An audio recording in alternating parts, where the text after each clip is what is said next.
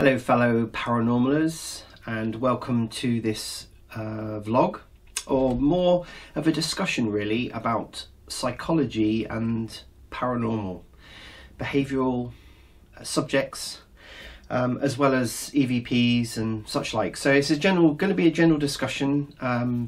It might be a little bit long-winded as well. Today is the 15th of December 2014. I've been wanting to make this video for a little while because I get a number of questions actually in private messages from people, because people tend to know that I'm a psychologist as well as a paranormalist. And for me, those two things have gone hand in hand for the best part of 35 plus years. I've been, if anyone doesn't really know, I've been recording EVPs on reel-to-reel tape and such like, little hand voice recorders that were on tape and such like, for decades ago. So there's another aspect to me which I'm not very public, that's not very public knowledge about spirits and demons and such like. There's a whole history. I'm not going to go into that right now, but it's all linked together, and hopefully by the end of this video, I just would love to raise some questions. If we can get answers to them, fantastic. In 30 odd years, I still haven't had answers to things that I wish I had answers to. And I notice even now, with all the technology that we've got, with all of the new things that are coming out on the market, with all the research that has been done, we are, as paranormalers and psychologists, still asking questions about certain things. And I think it's just human nature that we want to get answers to things, you know. And I will, this will keep coming out. Now, we may come up with some answers today, I hope. Maybe I can come up with some answers for some people. Maybe I can come up with some thought-provoking questions, which will, I really welcome some debate, some interaction with other paranormalers out there. I have tried this invitation for quite a number of years, and I don't know why, but all the paranormalers that I actually know, they just keep within their own little closed group. It's unfortunate really that this information is not being shared a bit more widely.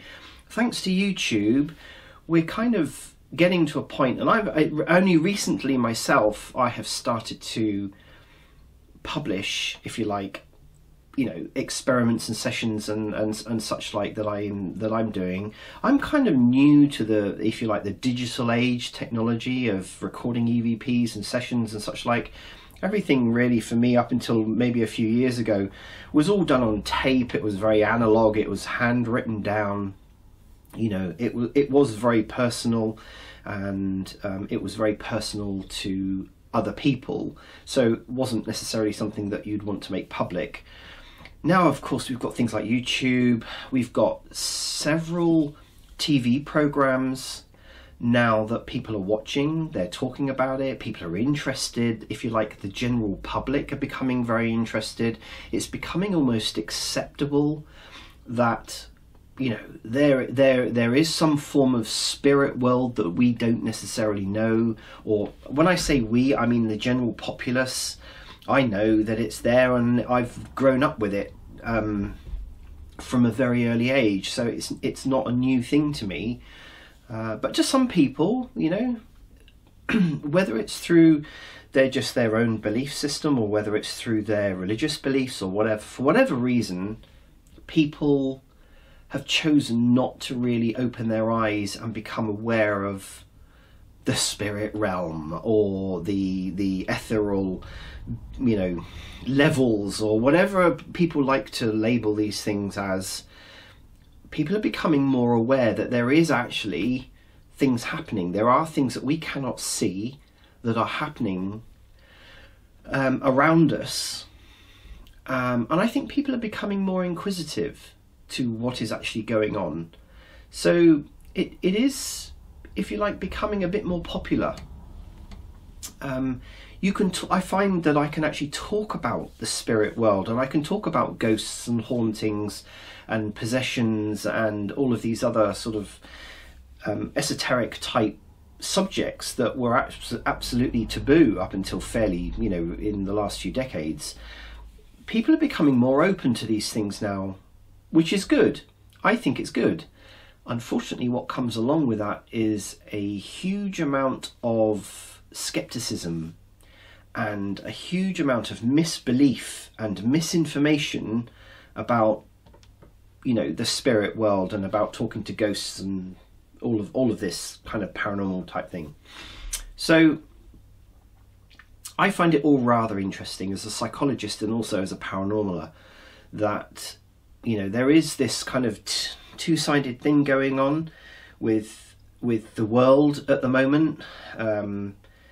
You know, you've got people who absolutely disbelieve at one end, and you've got people like myself who absolutely believe the other, and then you've got a mishmash of people who in the middle that either believe or they don't believe, or they're, you know, they like to believe, they like to watch the TV programs, they like to be inquisitive about it, but they still keep it at arm's length, you know. So you're always going to have that. You're going to have people that don't want to talk about it at all, even though they've had experiences themselves. I'm sure everyone's who's into the paranormal has had this.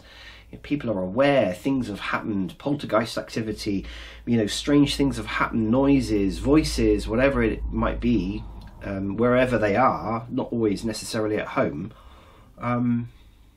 but they still choose to close their mind to what that is, or what it could be, or that it even exists. So all rather interesting. Anyway, I'm kind of waffling on a bit, but I'm just trying to lay the foundation for today's discussion, really, so that people can understand where I come from, that, you know, I'm not just sort of a, you know, been doing this for a couple of years and hey presto, I know it all. I don't know it all, and I always shy away from people who claim that they do and try to give the impression that they are, you know, that they know it all and that they've been there, done that, and they know how to deal with it. I've seen some just terrible things that people have been doing or attempting to do in the name of paranormal, who get into trouble. Like anything in life, really, sometimes you see people in your lifetime, and I'm sure I'm not the only one that's come across this, where you can really see the path that someone's going down. Okay, you really want to help them. You know, you can see that they're on this road of destruction, if you like, or self-harm, or you know, whatever it is, whatever it might be.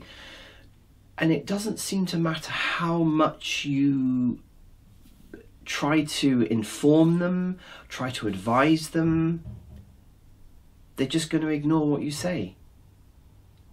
They just don't want to listen. They don't see the path that they're going down and what the potential dangers or whatever that's going down.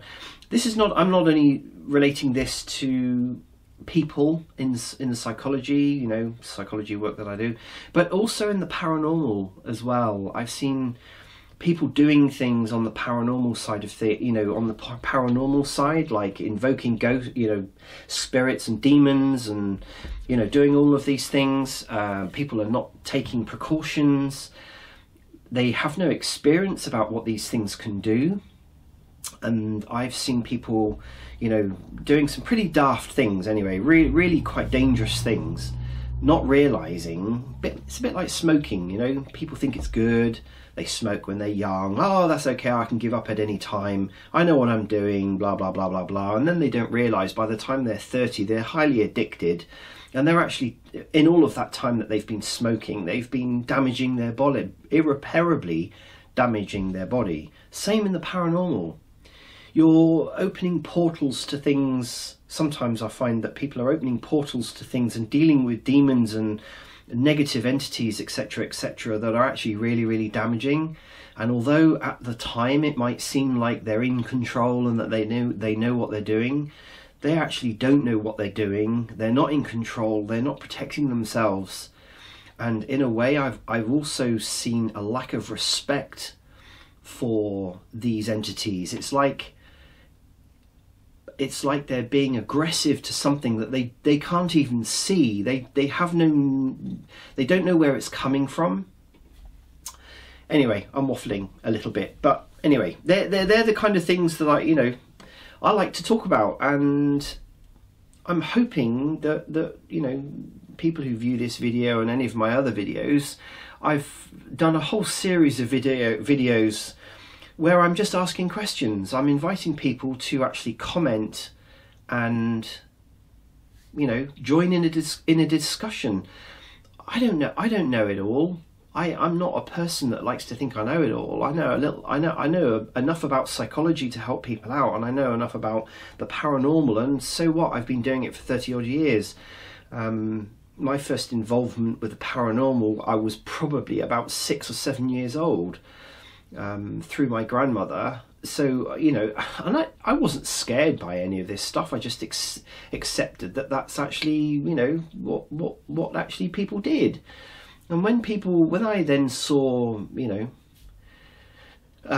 people's reaction when I used to talk about things to do with anything to do with paranormal or spirit world, or tarot cards or anything along those, fortune telling, and it doesn't matter, any psychic abilities, anything at all, people just like really kind of balked at the idea that somebody could actually even talk about all that.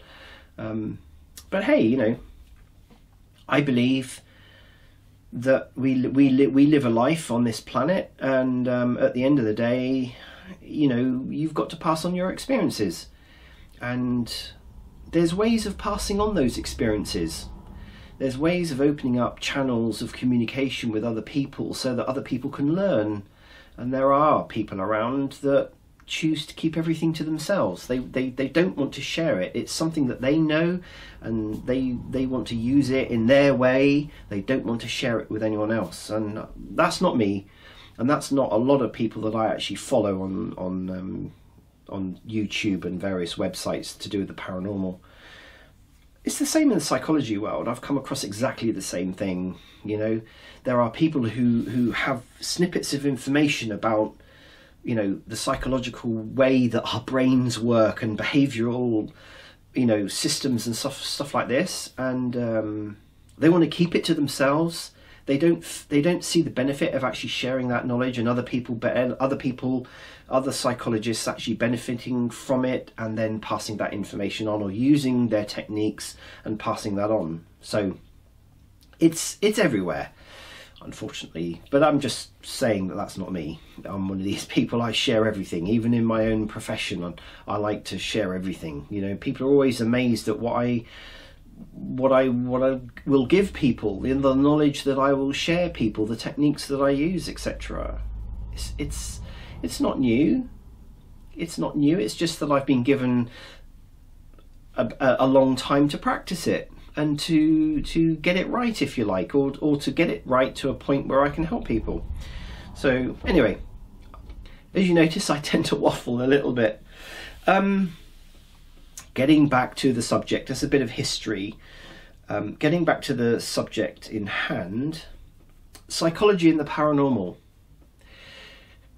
I know that a lot of paranormalers don't study or have ever studied psychology, and so I think it's a little bit of a disadvantage from their point of view, not knowing about the behavioural psychology of people. Now, the subject that I wanted to actually talk about specifically, and this always makes me smile when I do my own sessions, my own private sessions, or I'm doing a session to help someone else. If I was to walk into a room full of people that I had never met before, okay, let's just say there were 20 people in that room, and I've never met them before in my life, okay? Now, unknown to me, there could be all sorts of people in there, from, you know, somebody who maybe lives on the street, you know, to a professor in a university, or they could be a doctor in there, they could be, you know, a housewife, they could be a murderer, they could be, you know, all these various different people. I think a lot of the time you have to approach EVP sessions, for instance, or any kind of session that you do, with the same attitude of, I don't know these people. They could be anyone. These people each have their own life. They each have their own agenda. They have their own behavioural issues, maybe. Or, you know, they have different attitudes towards love, towards sex, towards violence, towards helping people, compassion, all of those qualities that we as humans actually have, and that's what makes us unique. I approach EVP sessions and any form of paranormal sessions with the same attitude that I would go into with a room full of people that I've never met before. And I think that that's actually quite key. I think, personally, I see so many people going into paranormal sessions and doing investigations, etc., etc., and then they start jumping up and down and wondering why they get obscene words, why they get violent communication from someone in that, you know, room. I mean, if I was to go into a room and start talking to people like I knew them, or I demanded to have information from them, I think, you know, because of people's psychology, each person is different, you're going to get a different response. The response you get from someone on the human level is going to be measured against my questions, my inquisitiveness to ask. I could ask something from somebody maybe in a slightly aggressive way to one person, but then somebody else in that group might respond to me quite violently by asking exactly the same question in the same way. Somebody else in that group might respond and can say absolutely nothing. They might just sit there and stare at me as if, you know, I'm a complete alien. Because their psychology and reaction to what I've just said has an effect on their own behavioural attitude. We can't go into things like the spirit world. Let's just keep it simple, okay? So we're doing a session, you know, and we believe that we're talking to spirits and people who have passed on. I quite often see people saying how many people are in the room, how many people are present, you know, how many ghosts are here, and you get a whole range of different, you know, answers. Is typically, I mean, I've never had one. There's always been half a dozen to a dozen to, I've had 20, sometimes I've had 30. I know that some people have said, especially when they go and do sessions in a graveyard somewhere, or, you know, that they get 200. So you're going to get those same responses. Why do I believe this? Because too many other psychologists and paranormalers that I know and have listened to their lectures, etc., have said very much the same thing. As humans, we build up over time a personality. I'm not going to touch things like reincarnation, etc., but let's just assume that somebody has lived a life once and they've lived a full life, so let's say 50, 60, 70, 80 years, however long. During that time, they have modelled their own map of the world. They've modelled their own psychology in as much as their behavioural psychology, their reactions to things, what is good to them, what is bad to them, what their core values are. During that time, you know, that's being indoctrinated, if you like, into their brain. And if they're not the kind of person that has an open mind, let's say, to other ideas and, you know, other other psychology, if you like. They don't want to change what's going on in their head because they're happy with it. It makes their life happy, makes them happy. They go throughout their whole life with that. It's been discussed in great detail about how spirits and ghosts and such like will carry that personality, those behavioural traits with them when they die, when they pass on. So somebody who was particularly violent and aggressive and nasty and very negative throughout their life will carry that over into their next, the next level of their existence, or consciousness or subconsciousness, whatever you want to call it. Excuse me while I have a cup of tea here, and I'm getting dry.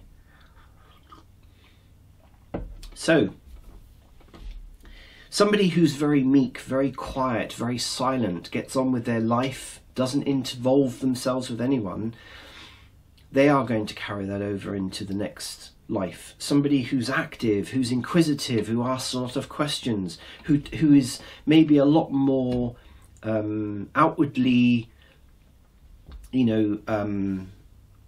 what's the word? Extrovert than maybe most people, doesn't mind talking to complete strangers, maybe about personal information about themselves or someone else. You've got people who enjoy gossip.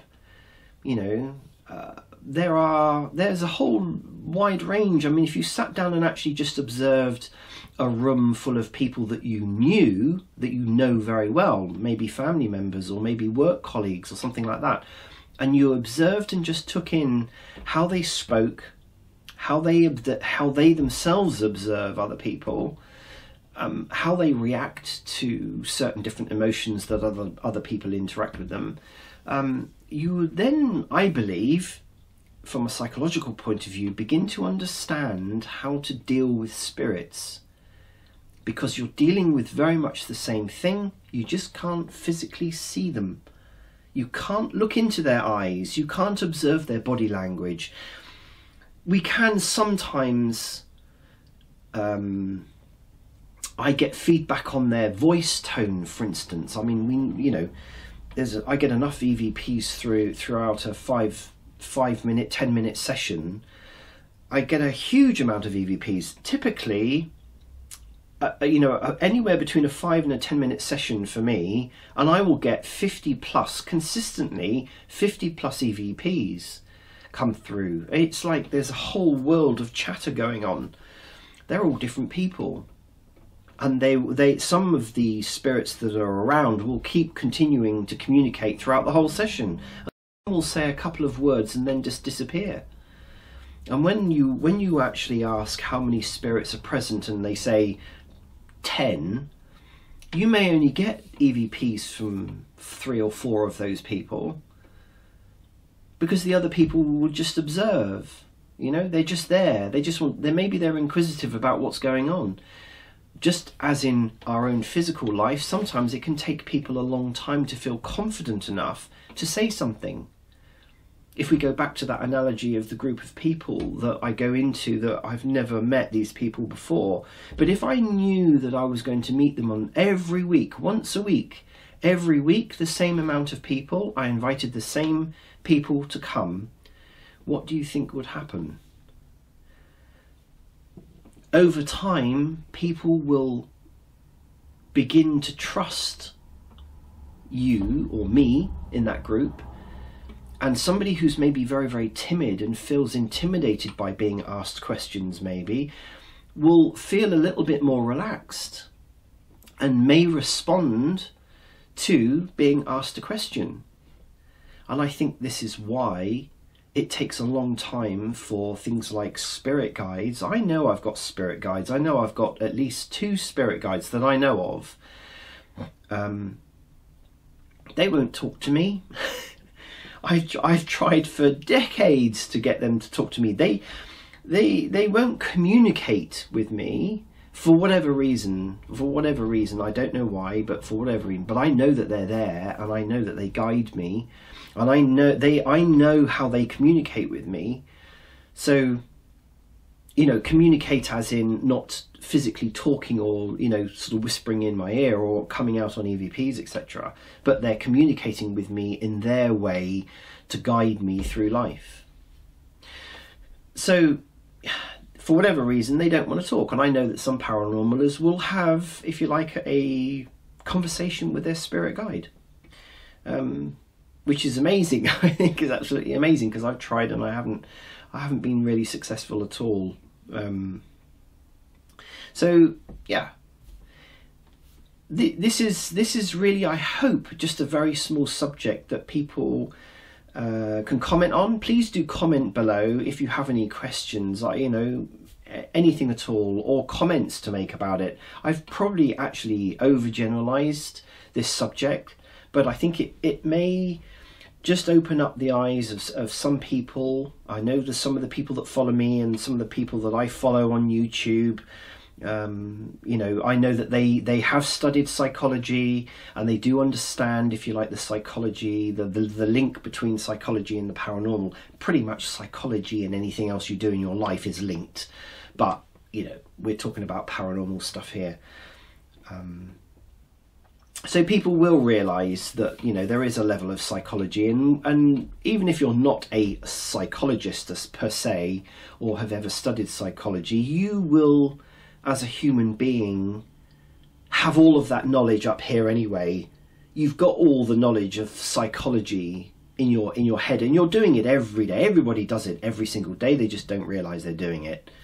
You know, people do know when you're talking to somebody that's maybe quite aggressive or something. You get a feeling from them. You observe something about their manner, the way that they're talking, their speech, the behavior.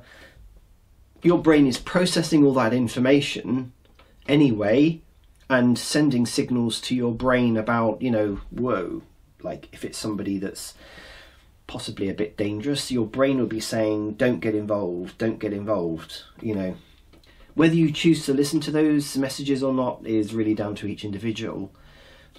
As a psychologist, you learn to open up those channels and listen to those messages that are coming from parts of your brain, from your subconscious, and you can interpret them and then, you know, speak them out. And that's part of the job, if you like, of a psychologist, is to help other people do the same.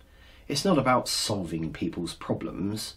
It's not about altering people's behavior for them. It's about them themselves realizing that they can do that for themselves, that they have the ability to change their own behavioral patterns, to break cycles that keep getting them into trouble and such like. And the same goes for, you know, linking the two together with the paranormal. I just hope that this has been useful subject of some sort, and that people will find it useful. I hope that's all I really hope for. I'm not looking for huge amounts of subscribers or likes or anything along those lines. They're quite minor and trivial, really. But what I do as a psychologist and as a sort of a fellow paranormaler, I'm just hoping that, you know, at some point there will be some really good, juicy discussion about the you know, paranormal and our experiences, and with maybe an aspect on the psychology would be absolutely brilliant. So thank you very much for watching, and I look forward to speaking to you again in another video.